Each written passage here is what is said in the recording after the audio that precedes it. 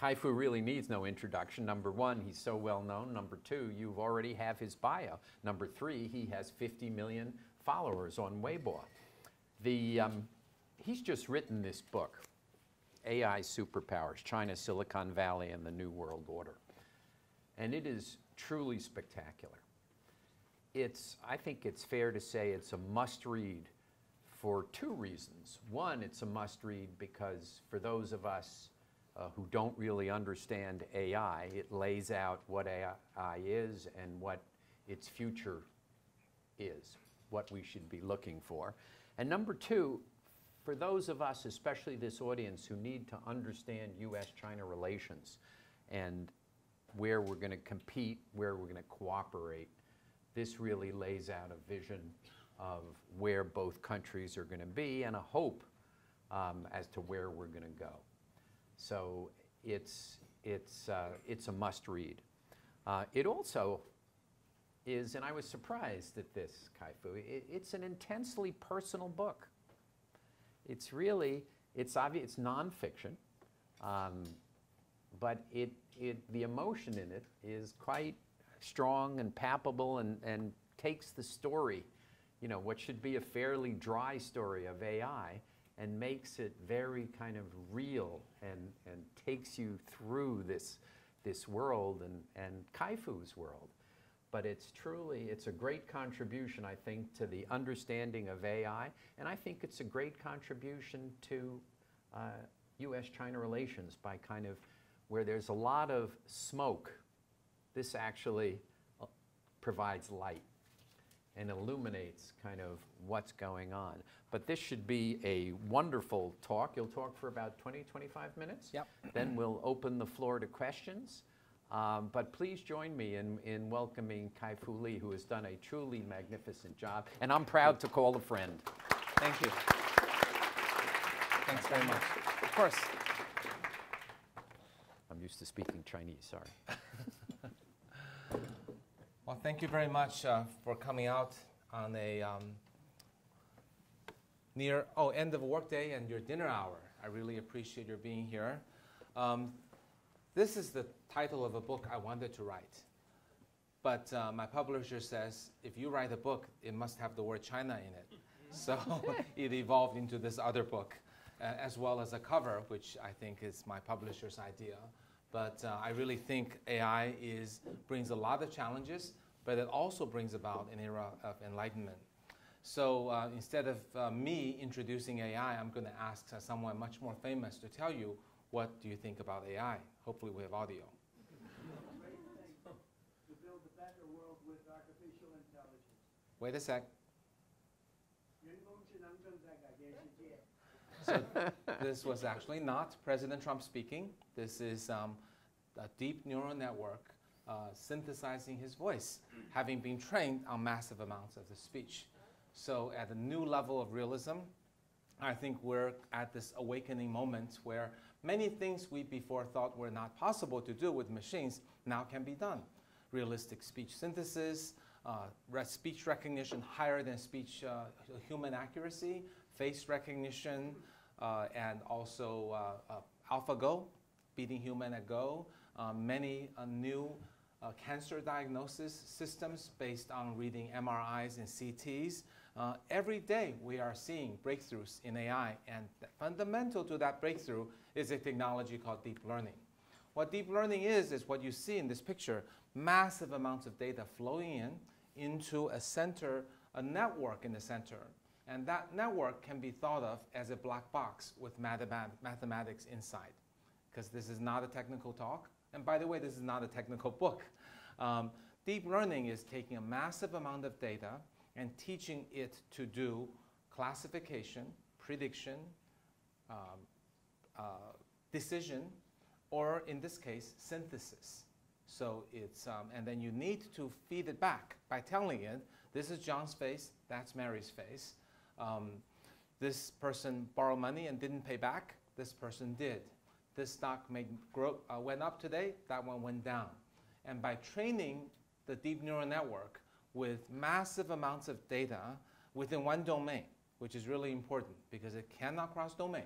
A speech recognizer can do just one thing. A lone decision maker can do only one thing. And it's basically think of this deep learning as an amazing prodigy who can process more data than we can see in a lifetime and learn to make decisions much more accurately than we can, but within one domain. And we'll come back to this, and this is where our humanity can be preserved, because one domain is actually extremely limiting. So what are the things this deep neural network can do? If you just stick with one domain, what can you possibly do? Actually, a lot. This slide shows you the 4 waves of AI. Since I told you, one domain, lots of data, but with labeling, well, the first domain is obviously internet, right? You browse the internet every day. You're contributing to oceans of data. And you're also, guess what, a free lab rat labeling for Amazon and Google. Because every time you buy something, you're giving Amazon a signal. Someone like me at a time like this wants to buy something like this. So if you're a user on Amazon, you probably noticed over the past 10 years, would you also like to buy this has improved a lot. If you're a user on Taobao, you probably noticed its ads are much more accurate. If you're a user of Meitu, you guys use Meitu, Beauty Plus, you probably know that notice it beautifies you a lot more than before. Why is that? Because when you take a selfie and you store it or share it, you're telling it you did a good job. If you delete it, you're saying you did a bad job. So the AI deep learning will learn to make you more like what you thought was worthy of sharing, less like what you thought was not worthy and deleting. So all these internet algorithms, they have the feedback loop labeling and they circle around and around and around, and they make tons of money, and that's why these are near trillion-dollar companies, the Amazon, Google, Facebook, Microsoft, and the Chinese companies, the Baidu, Alibaba, Tencent. So actually, every big internet company that has significant user base, they're all AI companies, okay? The second wave of AI is, what about other companies? Well, who else has data? Businesses have data. Banks have lots of data. Hospitals have data. Governments have data. And insurance companies have data. And that data can be turned into intelligence if resurrected and fed into deep learning. A bank probably, usually, thinks about its head of data storage as a cost center. So that person, whenever I meet a bank and insurance company, head of IT, in the past, they always look like this beaten up person whose boss says, you know, your budget is cut, why are you wasting all this money? Computer storage, you're not making money for me. It's the salespeople, product people who make money for me. You're just a cost center. But guess what? The cost center has just turned into a gold mine. Because imagine a bank that can take all of the customer transaction records and start to predict what might this user buy, and then the conversion rate will go up. What kind of asset allocation makes sense for this user? Then users will make more money, and so will the banking commissions. What about credit card fraud detection? What about loan approval? So all those things become more accurate once you start to warehouse, store, use, apply AI for a bank. So the business AI can go from banking, insurance, hospitals, governments, and so on. That's the second wave. The third wave is even more exciting because that's when it's not just big data. It's eyes and ears. You've got AI that's able to see, that's able to hear. Your Amazon Echo, Siri, that you can talk to and understand you, suddenly can do things that it wasn't imaginable before. Because the physical world is not generally digitized, right? We don't take a video and store all the audio that happens in our house, in our home, in our school, and so on. But with AI, it can. Actually, Amazon Echo is listening to you every day. It learns a lot from what you ask it to do, but also it can hear what TV you have playing in the background, whether your room was noisy, whether there's another person talking. Sure, Amazon doesn't listen to you the whole day. It then listens to you the time you say, Alexa, till the time you finish, plus minus 8 seconds. Well, aggregated over tens of millions of people talking to it 20 times a day, that's a lot of data it can do stuff with. And what about computer vision? In the simple examples, when we go to airports, now we don't have necessarily have officers, immigration officers examining our faces anymore. In my company, Sinovation Ventures, Steve was there. We don't wear badges. We open the door with our faces. This is Star Trek in real life. And this is not you go up there and stand there and wait. You just walk off the elevator. It's got a video that kind of tracks you and continuously look at you from all the angles and make sure you are who you say you are, then you go through. And this kind of face recognition actually can be used in, I know many people think of security applications, but there are many other commercial applications. For example, credit card fraud. The thing I hate, two things I hate about coming to the US. One is I have to bring cash, and we'll get to that point later. The other thing is I use my credit card in the US, and then because I'm usually not in the US, once I'm here and I buy a lot of things to bring home to China, and then of course it triggers, right? Your credit card was declined. Now you have to wait in line, call them up, tell them the name of your pet and what school you went to, and finally get through. In China, all payments are pretty much done by your mobile payment, and I'll get to that later. And what if there's a potential fraud? Well, it doesn't call you to ask you these annoying questions. It says, take a selfie. So I take a selfie. It says, that looks like Kai-Fu. Okay, go through. And if not, it doesn't. It's incredibly efficient. And you could ask, well, what if I hold the picture of Kai-Fu and try to pretend to be him? The system is pretty smart. It would say, take a right side of your face, open your mouth, smile, say something, and then it would pretty much be sure you are you before letting you go through. Now that's just recognizing personal faces, but people use that example a lot, but there are so many other things you can do with computer vision. If you recognize all that's going on in your store, then you can track users the same way Amazon tracks users. Have you wondered why retail companies are beaten up by Amazon?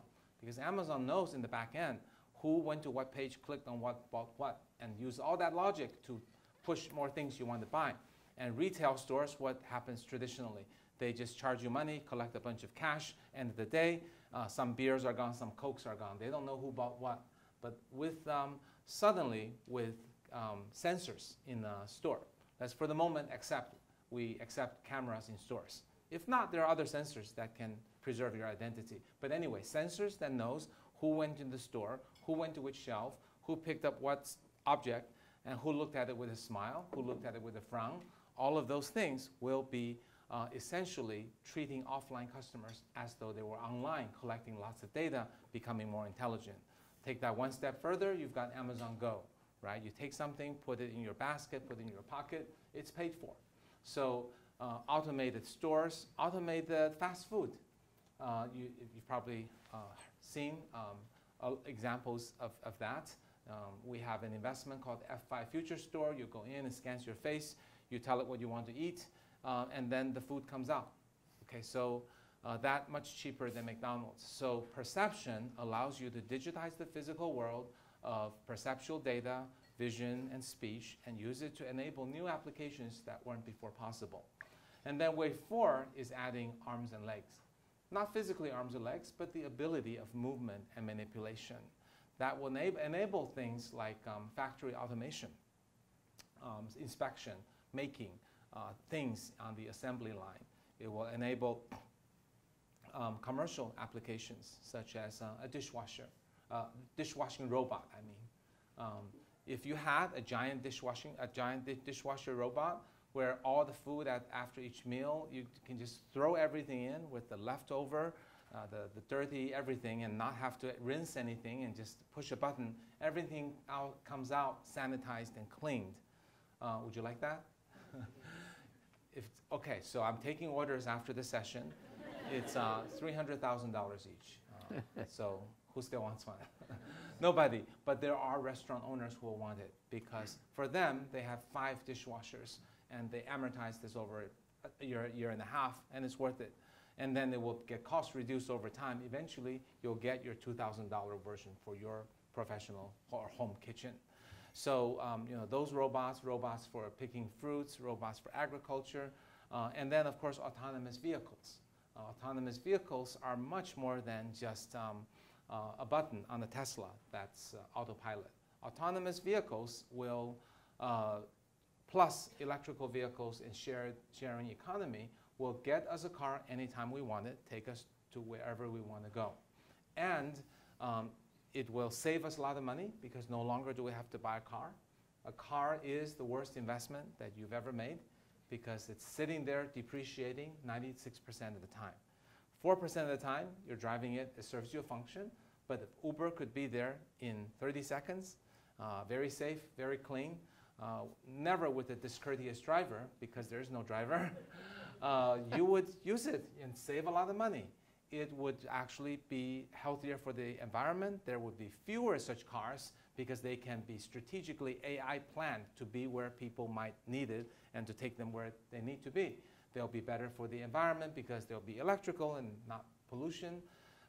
They'll be safer because AI gets better with more data, and then the AI car gets safer by collecting more data and training, not just on you, the passenger, but all passengers in all of the United States or all of the world. So it's learning on more data, iterating, and it will be an IoT, Internet of Things, connected together so that two cars can miss each other by 1 centimeter. We'll think it's close, but we won't be able to do it. But cars will be safer, more lives will be saved, and then next, we'll not be allowed to drive because we'll be the largest hazard to ourselves at that stage. It's just like we can't ride horses on interstate highways, right? However, the good news is if you want to ride horses, you can still go to farms. And if you want to drive cars in the future, you can still go to, car farms. So that will be the future. So hopefully you've seen the future. 4 waves, and this is not, how many waves will there be? There'll probably be 20, 30 waves, who knows? If you roll back time to 1996 and ask Kai-Fu, how many internet waves will there be?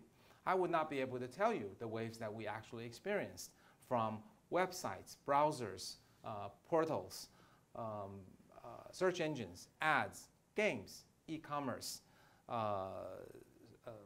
what else is there? Online to offline, and mobile, right?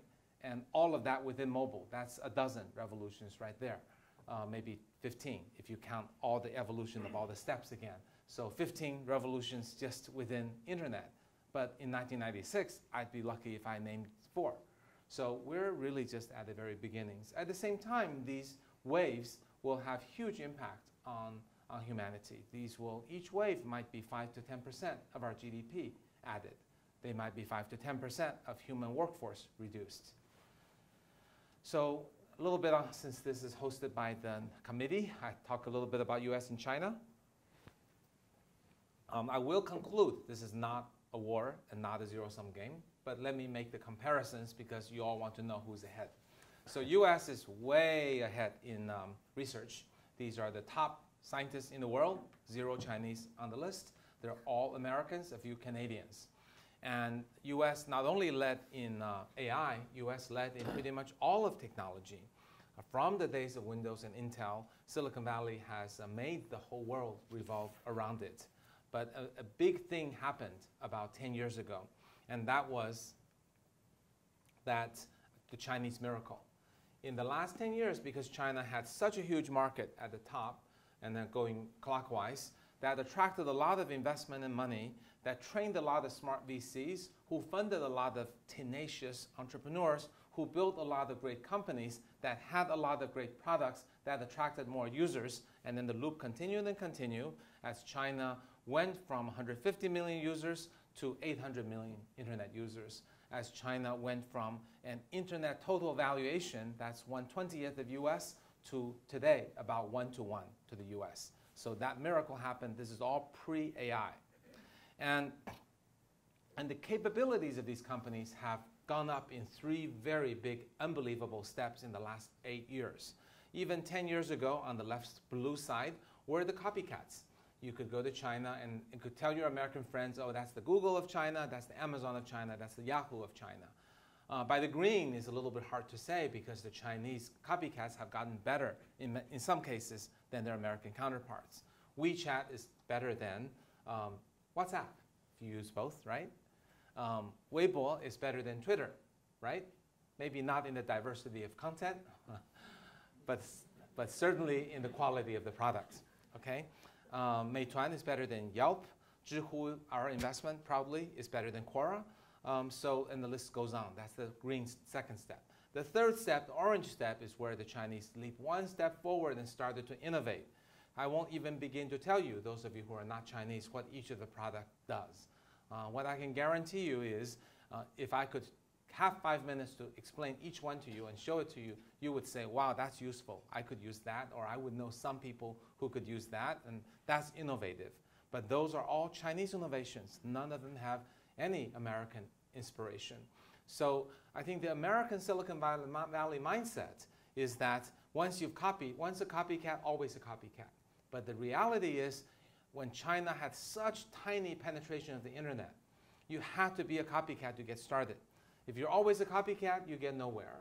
But if from copycatting once, twice, in some cases 3 times, 4 times, you learn so much about building products, you actually begin to innovate. Think about the time Google came out. US internet penetration, 30%, China 0.2%. So how is a Chinese entrepreneur going to get anywhere without the copycatting? And a little caveat, the copycatting I mean here is not stealing IP. It's more like what Facebook did to Snapchat.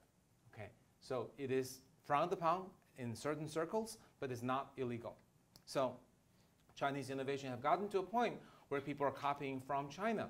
These are some examples of those same companies I don't have time to tell you about, but these are the value that they're worth. And I think I forgot to put Ant Financial, which is worth $100 billion. So huge amount of value on this slide. Now that the companies are innovative, of course, behind them are the entrepreneurs who are tenacious, phenomenal in raising money and building amazing products. In fact, I think the Chinese entrepreneurs have come up with brand new methods of innovation. Not only are the companies innovative, but 10 years from now, Harvard Business School will be studying the Silicon Valley method of innovation and the Chinese model of innovation. The two are very different. Silicon Valley is light bulb goes off, technology is great, keep it light, small company, all technology. Chinese company is, well, there are lots of copycats around us, so let's build a product that is absolutely impregnable and impossible to copy. So some of you are asking, how can the product be impossible to copy? Well, make the barrier so high. So those of you who study Chinese history, the famous Chinese emperor Zhu Yanzhang, he said the way to win is build high walls, hoard grain, and bid time until you declare yourself the emperor. And that is the magic formula. I'll give you a quick example because I think this is business relevant. An example of Yelp, which built a layer over the way people eat in the US. Very nice, but simple technology layer. Chinese Yelp, Meituan, they deliver food to your home. And they do it with such tenacity, they set out a goal. I'm going to deliver food to almost everybody. So let's say 600 million Chinese people's homes will deliver to your home within 30 minutes that you order, including the cooking time. And if we're late, you don't have to pay. And the delivery charge, the cost to make that delivery, 70 cents. That's what it's going to take because that's what Chinese consumers are willing to pay.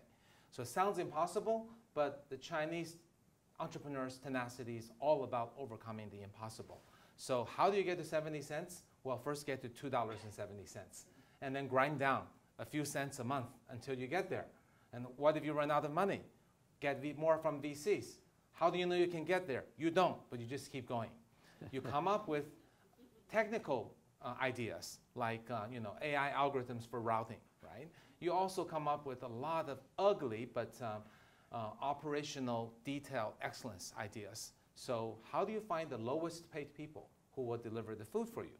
Well, find 600,000 people who will work for the minimum wage and then use very clever ways to entice them to work, such as the reverse of surge pricing, right? Nobody's too many boxes in this restaurant. Well, okay, guess what? Your wage went up to $2 an hour from $1.50. Who will work now? Still not enough, $2.50. So this is the reverse surge pricing.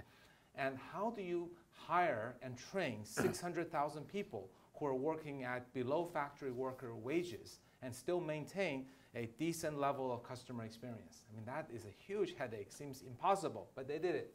And how do you get down to 70 cents? You can't use cars. Uber Eats is the fancy American way of approaching the problem. You have to use electrical bicycles. Those are the cheapest, and we'll use the cheapest kind. The cheapest kind, battery runs out in 2 hours. What happens? Well, you come up with battery replacement stations. So these are the steps that Meituan went through to go from 270 down to 70 cents. What if they failed? What if they ended up at 170 and couldn't bring it down anymore? Well, they're doing 25 million orders a day. So if you're at $1.70, you lose $25 million a day. So now you understand the operational excellence, the willingness to take risk, the willingness to make the project so heavy, and that's why Meituan is worth $50 billion. And also, it has built a gigantic high wall that if Alibaba now wants to replicate this, they have a huge problem to overcome. Arguably impossible for anyone except Alibaba. And I'll make you a bet Alibaba is going to give it a try. And that is the tenacious environment in which Chinese entrepreneurs work. Then these are the entrepreneurs that we fund. So back to AI, China has a lot more AI funding, more than US, 48% to China's to US is 38%. Is that all private? Or does that include government? That is not all private. It would include government. What percentage is government? I don't have a breakdown, but for 2017, probably not very much. For 2018, maybe a bit more. Total government guiding funds is about 28 billion, so it's not that gigantic. But there are, to be complete, there are new 国字头, national funds that have just been created, and they have a lot of money, and that may tilt the picture. But this picture is still largely private. Why is iFlyTech on the bottom of that? Oh, okay. So on the right-hand side, I skipped that. The right-hand side shows iFlyTech versus Nuance. Two speech recognition companies, top two in the world. The Chinese company has gone up from 1/3 of Nuance's value to twice of Nuance's value in the last some five years or so. That basically is saying that Chinese stock market actually values AI companies at a premium. So China's AI capital leads the world, and just Sinovation Ventures, that is my company, we have invested in 5 unicorns, and they are now worth $21 billion. And this is just us. There are probably 10 other unicorns in China, just in AI. These are not some internet company also called AI. These are all core AI companies. So that's what. Are any cash flow positive?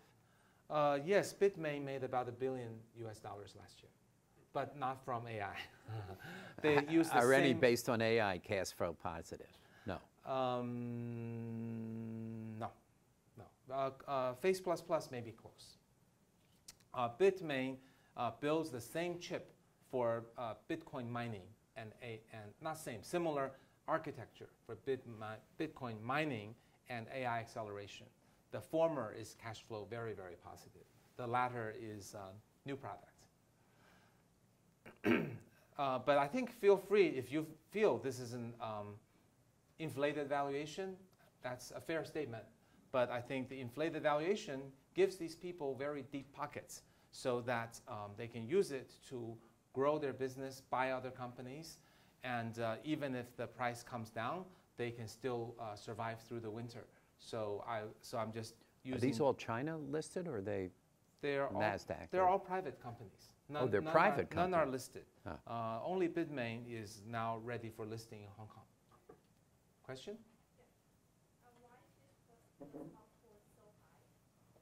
Why is so high?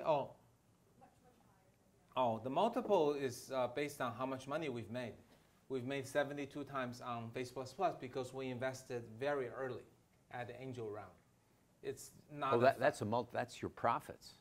Yes, the money we made on behalf of our LPs went up 72 times in Face++, and about 10 to 20 times on the other investments. Do you list the ones that went to zero?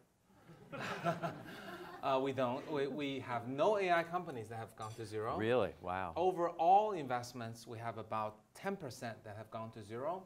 I think if you let all the funds run to the end, probably 1/3 will go to zero. Yeah.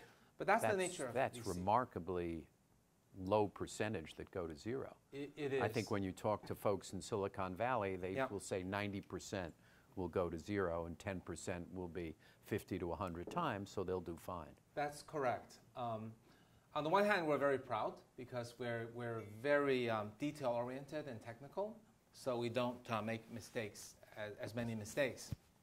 On the other hand, what ultimately drives the return is whether you have 2 unicorns or 3. That drives the return much more than if you have 30% death or 60% death, because the non-unicorns bring only modest return to the portfolio. So we actually want to shoot for more unicorns rather than more caution. Unicorn is a company valued at $1 billion US or more. Yeah. Okay, so the whole point of these 2 slides is to show China is pouring lots of money into AI. Okay, not necessarily it's worth this much. And that number 4 key issue is that we're in just the transitional phase, going from early adopter, which is technology oriented, PhD, superstar, academician leading the company.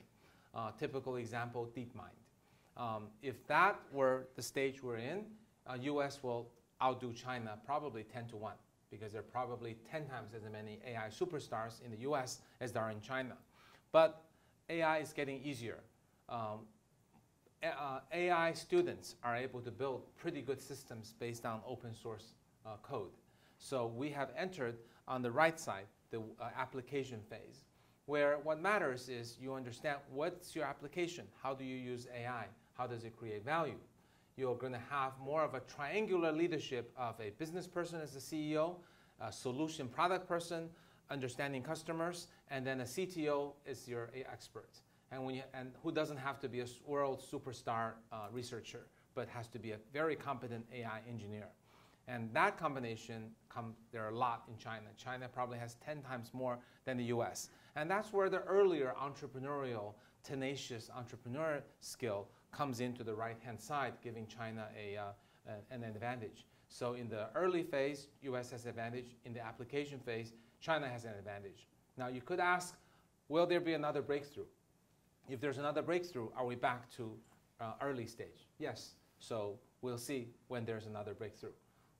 It's very hard to speculate, but I think breakthroughs are about once every decade. So we may be due for one, but there won't be a lot of them.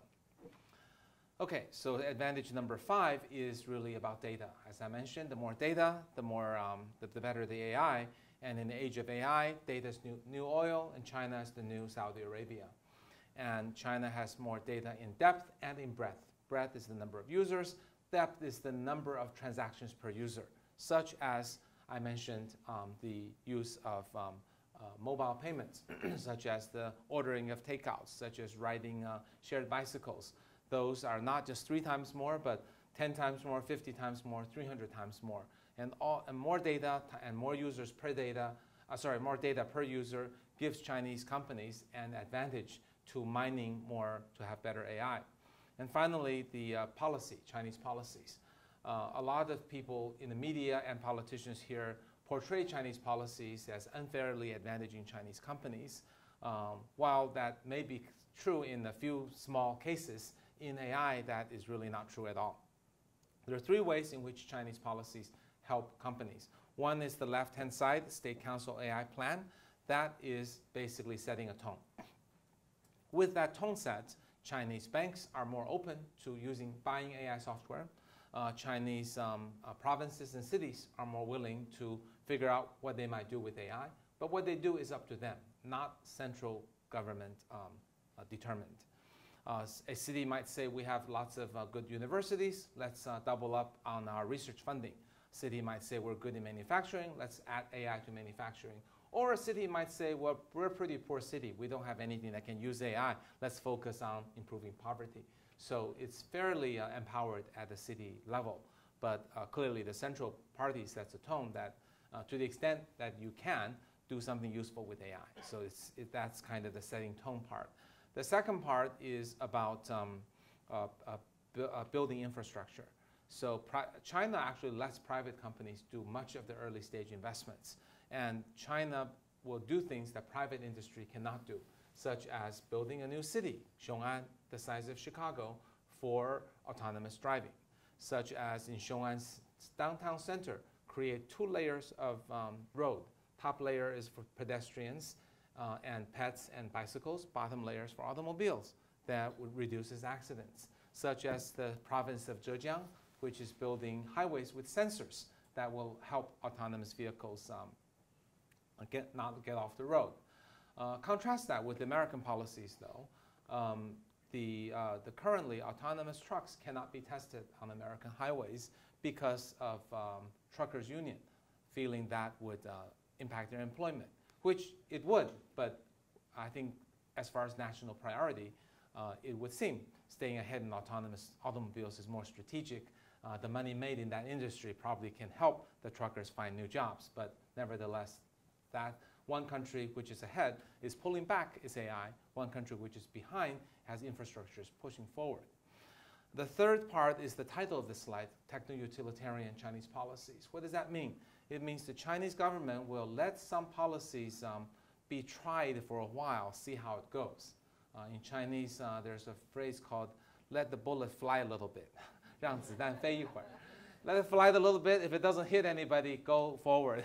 If it hits someone, regulate it. Okay, so that's kind of the approach. It's a very entrepreneurial approach. So, you know, the mobile payment that I talked about, that's replaced cash and credit cards in China, they let the bullet fly a little bit. Obviously, banks and credit cards will cry foul and say, whoa, software companies like Alibaba and Tencent, they can't be trusted to manage money. We've been doing this for 100 years. You let software companies do this, they'll be too powerful, plus they'll screw up, and then there will be hackers and all kinds of problems. But the government said, let's see. And then Alibaba and Tencent proved their worth. And now they pretty much are eating the banks and credit cards lunch as everybody uses mobile payment. But the government is not always hands-off. In the case of cryptocurrency, when we started seeing, you know, old lady in a village buying ICOs, okay, government said, oh, that may be time to regulate. So they regulated that. So it's not always unregulated. It's just carefully watched. And that has certain advantages in the case of AI. So if we had to measure where China stands with US, I think very roughly speaking, China is a bit behind the US in the implementation, but will get ahead of US in 5 years, very roughly speaking. It depends on which area. In business AI, US will stay ahead because of the more advanced enterprise software and data warehousing. But generally speaking, China should be ahead of US in implementation, valuation, and monetization of AI over the next 5 years. Now I want to step back and say that there is no zero-sum game. These graphs are drawn because everyone needs to see them, otherwise I can't finish my talk. But in fact, the fact is Chinese VCs fund Chinese companies who build products for Chinese people. American VCs fund American companies who build products for the developed world. There is no zero-sum game. The fact that one of these companies expands the business, makes more money, it does not mean the US company would make less money. So at the commercial level, there's absolutely no zero-sum game. And now with US and China dual engine, obviously AI will be accelerated because previous technology revolutions have gone very fast, PC, internet, mobile, all driven by one engine. Now we got 2 engines. And that will lead to AI as electricity empowering a lot of things. And AI communities are very open, very willing to share. And AI will create tremendous wealth, about 15.7 trillion estimated by PwC by the year 2030. And roughly speaking, that's the size of GDP of China plus India. So it's a huge addition. But at the same time, AI will cause a lot of challenges. Privacy, we've heard a lot about that. Security, what if people hack into autonomous automobiles and turn them into weapons? Bias from data, dominance of monopolistic giants, wealth, growing wealth inequality.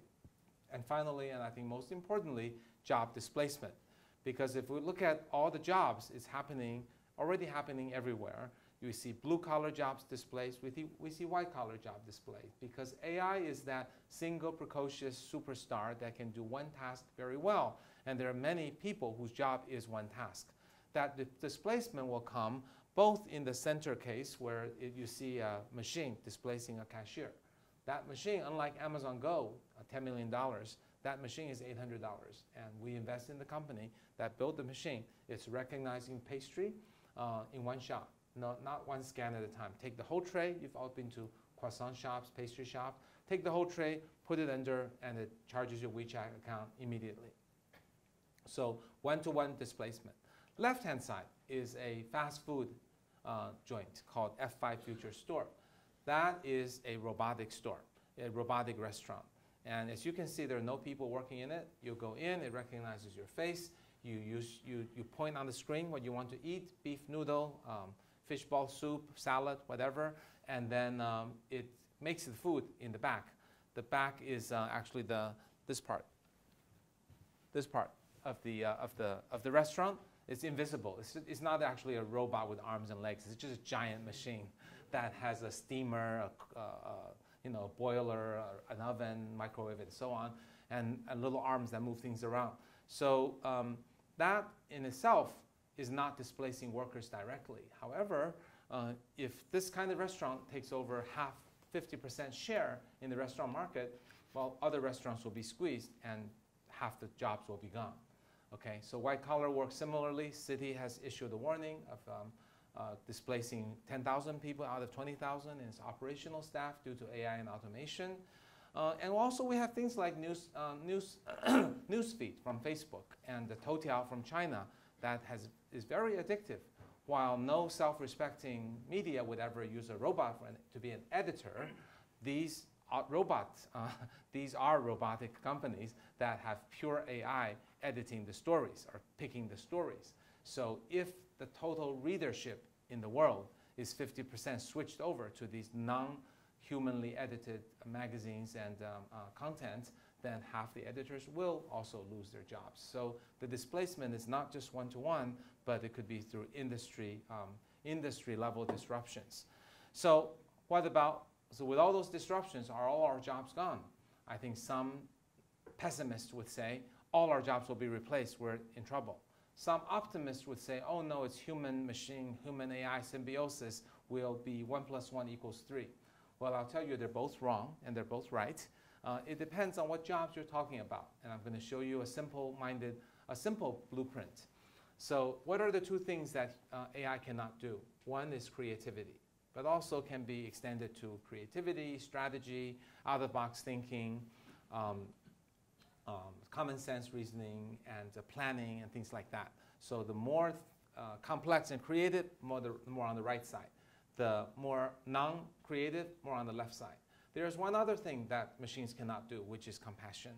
And that is the trust that we have with humans, with one another, the communication, the compassion, the empathy. And they make that the y-axis with high compassion empathy to low compassion empathy. So if we divide all jobs into 4 quadrants, the lower left side will completely be AI replaced. The low compassion, low creativity. The lower right side will be AI tool to make the human creative people even more creative. That will be symbiosis, making the scientists discover more drugs per day of work. The upper left will be AI tool for analysis used by human who wraps warmth around it. Think about it as a great AI tool for cancer diagnosis, used by a doctor who comforts and understands patients and gives them confidence that they're going to be okay and visits them at home. So that's a symbiosis. And then the right-hand upper side is, of course, humans dominate, but with AI helping it. So you'll see in each quadrant, the answer is different. This is a blueprint that I think will help us think about job displacement. Lower left gets displaced. In which quadrant can those people be retrained and moved to?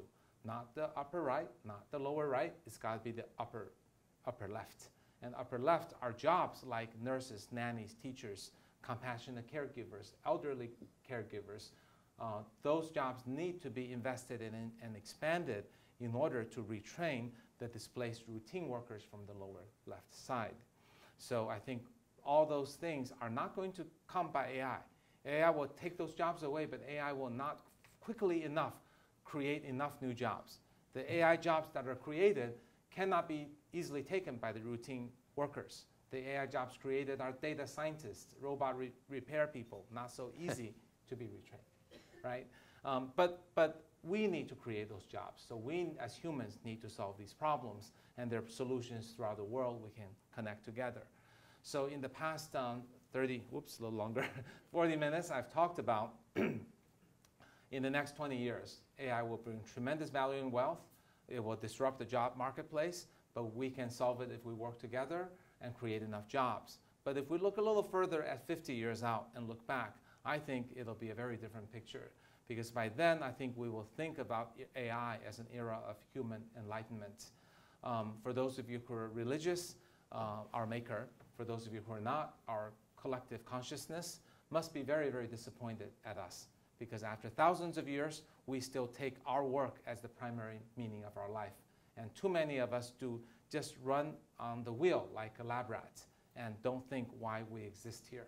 So that maker is probably so disappointed that he threw AI at us and said, okay, if you can't figure this one out, I'm going to take away all of your routine jobs. So in that sense, be thankful to AI, which is serendipity, because it will liberate us from routine work and push us into thinking what makes us human. And lastly, I think if we think about threats from AI, remember, AI is just a tool. We set AI's goals. We as human, we are the AI's master. We are the only ones with free will. And we're going to be the ones who write the ending to the story of human and AI. Thank you.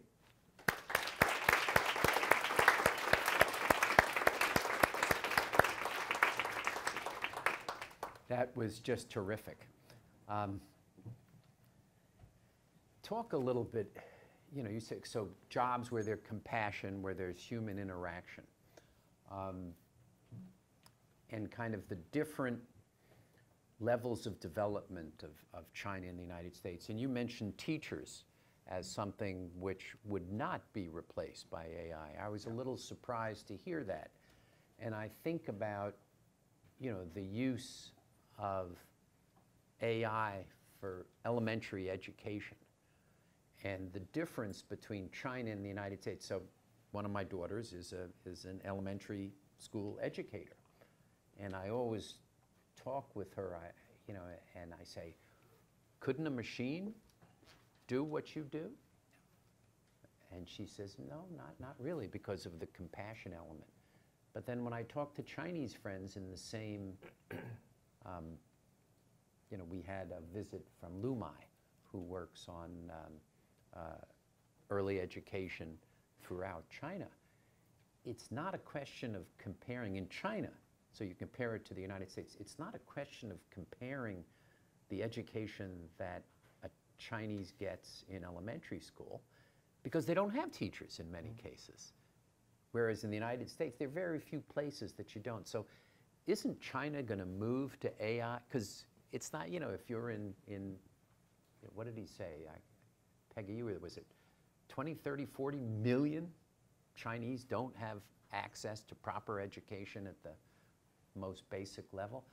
Isn't China going to move to AI there because they don't have the ability to use human teachers, and they'll actually advance because of that? It's possible. A lot of the things that gave China an advantage is the late mover advantage, right? Being late to the landline phones, being late to the credit cards gave China an advantage. It could give China an advantage in retail, healthcare, and education. I think in China there are very interesting experiments being run. I'm actually on 60 Minutes either this Sunday or next Sunday in a segment about Chinese education in AI. And we use examples where there aren't enough teachers for everybody, and the quality of teachers vary greatly from top-tier cities to the villages. So some of the solutions we've worked with our portfolio companies to resolve was, can we get a star teacher to broadcast a lecture to a lot of schools, and then use maybe a clicker interface to maintain a connection? Can the local teachers be more compassionate teaching assistants? We also looked into, can we help automate a lot of the work, such as grading of exams and homeworks, such as roll call? Can it be done by face recognition? And a lot of these things can be really enhanced by AI. A teacher's job is not all compassionate and certainly not all routine. It's probably, 50% compassionate, 50% routine. And those routine parts can can be taken over by AI, and so that the teacher can theoretically focus on the one-to-one, the mentoring, the advice, the personal targeted help, the comforting, the encouragement. So I really hope by using AI to take away a portion of the teacher's job, teachers can be more individually applied, and there can be more teachers ultimately. And in America, one could argue homeschooling may be a great thing for those who want to do it, and maybe there should be subsidy for that. So I think we can extrapolate this idea, but I think teachers will definitely not go away and become more important, more compassionate, and maybe more of them. I want to open, I see we have tons of hands. Let's start right here. Great, thank you, Steve. And then try to make them brief, because we got a lot of folks. Great, very interesting. Yep, it's good. Very interesting presentation, thank you. So with the advancement of AI over the last few years, one of the hot topics was job displacement. So you talked about that. So in terms of more creation for compassion jobs, shifting from the people displaced to the compassion job. Other than that, I don't hear much talk about in terms of the new professions that will be created. Can you spend a little time talking about the new profession that will be created? And what are some of the sort of key or hot skill sets that's needed? New professions created as a result of AI, and also skill sets needed for that new era. Thank you. Okay. Yeah, I think those are the most exciting jobs, and the jobs that, if to the extent your children can possibly go for it, I think part of the future education will be the STEM education. Every kid should learn to program, and those who are great will be discovered and will become the biggest magnifier of economic value to the society. So that's very exciting. But it's not the panacea. I want to first point that out. I think a lot of Silicon Valley giants talk about, don't worry about these jobs lost. There'll be so many other great jobs created by AI. I think if you hard press me or any of them, we probably can't come up with that many. The ones I can come up with would be, data scientists, robot repair, good programmers, Python programmers, teachers of Python, and then I start to run out of things. And I've hardly come up with 2 million jobs, and then 200 million jobs are lost on the other side. In the long term, I am optimistic. If you give us human race 50 years, I think AI will create a lot of jobs. Just like before electricity, it would have been impossible to imagine all the jobs that became possible after electricity. And the moment electricity was invented, we probably still didn't know what jobs. So I really just don't know, and I think the Silicon Valley giants also don't know. What I do know is it will come over time, and that there could be a lot of them, but it's going to take one disruption at a time before they come out. Right now, I can only project those few categories that are core AI engineering programming. I'm certain when AI meets medicine, when AI meets CRISPR, when AI meets biology, when AI meets media, there will be many variations that are created. I think another type that will be very big is professions that are enabled, infused by AI. So if you're a reporter, now a reporter with the power of AI to access even more stuff. If you're a investment advisor, if you're a scientist or a columnist, I think those are the kinds of things that could happen. But it's kind of hard to project exactly the name of the profession. Just like 10 years ago, no one could tell you what data scientist would be one of the hottest jobs today, but now it is. And I think there will be 10 times as many such jobs in 5 years, maybe 100 times as many such job titles in 10 years. But by definition, we humans don't know what they are until the need arises. Right here. Right here, and then here, and then here. We know you run. And identify yourself, please. My name is T.Y. Chet. We know you run a successful venture capital. It's not on. It's not. Oh, hello.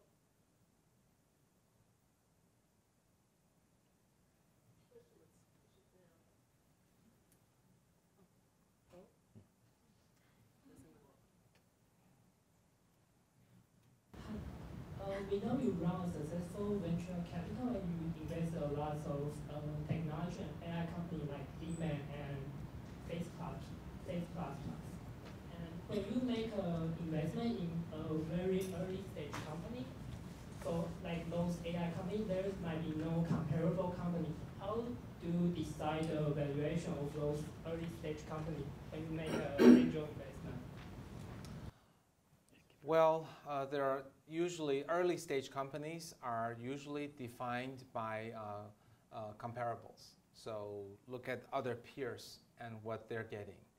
And sometimes they could be determined by the type of talent. So if you have 3 superstars from Google Brain come out, without hearing what they're doing, I can tell you they're going to be valued at higher than $30 million, right? So it's a little bit, it's a little bit of black magic comparisons and who. But the exact valuation is not that important. If those, if when we went into Face++, we negotiated a valuation, I forgot, $12 million. Suppose we value it down to 10 million. So what? We got a little more return. If they forced us to pay 20 million, so what? It's still a huge return. So I think the exact valuation is not super important. From our side, that's what we look for. From the entrepreneur side, what they look for is how much do we need to spend over the next 18 months? And how much, what percentage of a company are we willing to give up? And you multiply those two, you take the amount you need, and then you divide by the percentage ownership you're willing to share. That's the valuation they want.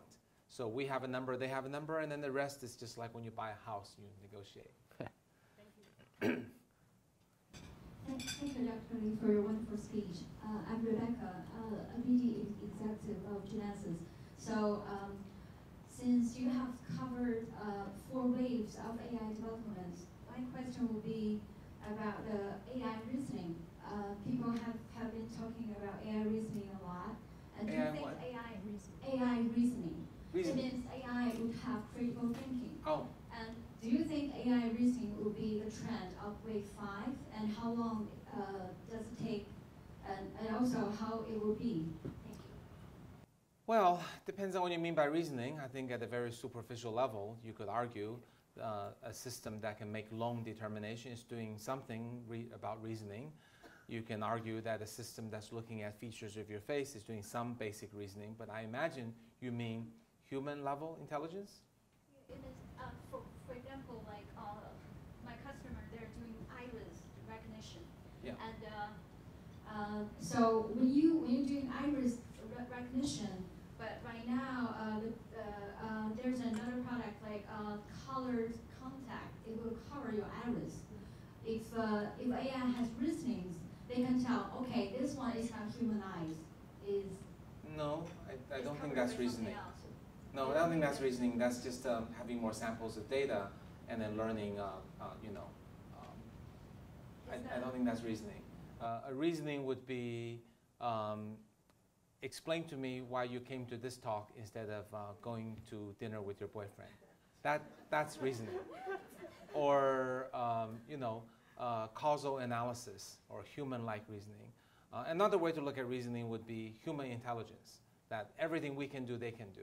Those are a little bit easier to, so I think the most common measure is when do we reach human level performance that is truly past the Turing test. That is, you cannot tell that is an AI or a person by conversing with it in any domain you want. And if that's your question, I don't know if that's your question, but if that were the question, I would say, well, I have no idea. I think we're very far from that. We have no engineering evidence that we can make any progress towards that. Of course, magic happens. I mean, deep learning happened. So someone could come up with super deep learning or something else. If you look at historically, in the 62 years of AI, we've had one giant breakthrough, deep learning, which was 10 years ago. We haven't had a big one yet. Now, you could say maybe we're due for one, but our track record is not exactly great. 62 years, one breakthrough. So to expect, to get to human level intelligence, I can probably count 10 things we don't know how, maybe requiring 10 breakthroughs. So I'm guessing truly human, Turing equivalent human, indistinguishable from another human, including self-awareness and emotion, I'm going to guess more than 50 years. But I could be wrong. I mean, that's the whole idea of a breakthrough, is one breakthrough shakes up the whole thing.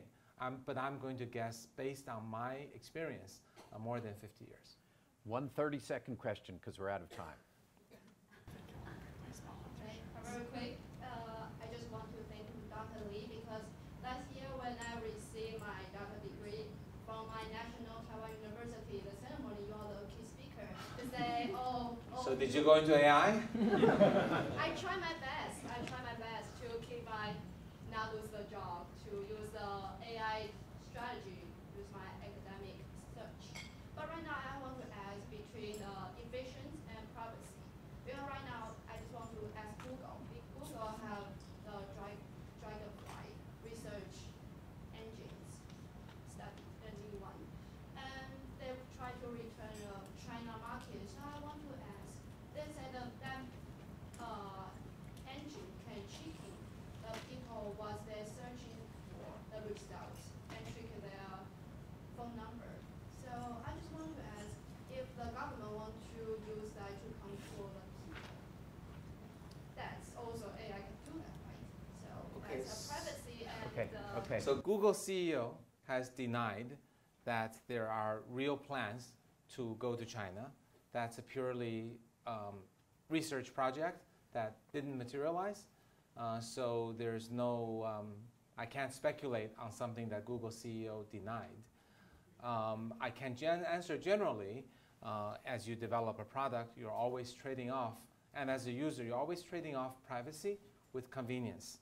And I think I do agree that privacy is incredibly important, especially to Western culture, also important to Eastern culture, but more important to Western culture. But I think it's important not to single-mindedly say, oh, privacy, privacy, privacy. You can't have all that. Because if everybody goes like that, all the conveniences are suddenly gone, and you're back into 1980. So that is the trade-off you have. I do believe over time that the wisdom in the various governments will come up with ways for people to opt out if they don't want the convenience to protect their privacy. And that for the most people, I think we will gradually learn to give up parts or most of our privacy in order to get the conveniences. I think we're kind of in a road of no return. If people are asked to give up all the conveniences now, as much as we all say we want privacy, we don't want this, we don't want that, I think most people are going to be unable to go back to 1980. So that's a very tricky trade-off, and I think ultimately the answer will actually be a crowdsourcing. It will be crowdsourced to all governments in the world to come up with all the different trade-offs, and all companies in the world to come up with the different trade-offs. European Union came up with the first one called GDPR. I think it is a terrible design. However, I think it is great that someone started that. And now we just need more countries to try things. At some point, maybe we'll find something that, if I could do that, I can have a knob of privacy and convenience. Now I think too much of the talk is, no, don't take my privacy, without realizing how much convenience we have.